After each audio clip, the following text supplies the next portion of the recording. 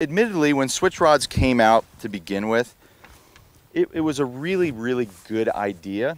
There was one big problem, and that was there wasn't very good lines for them. So what a switch rod is, if you think about, this is very similar to almost what your 9-foot 5-weight would be as far as the taper of the rod. It's a little softer on the tip, and then it gets stiffer through the butt. And so it allows you to actually make not only a Spey cast, but an overhead cast.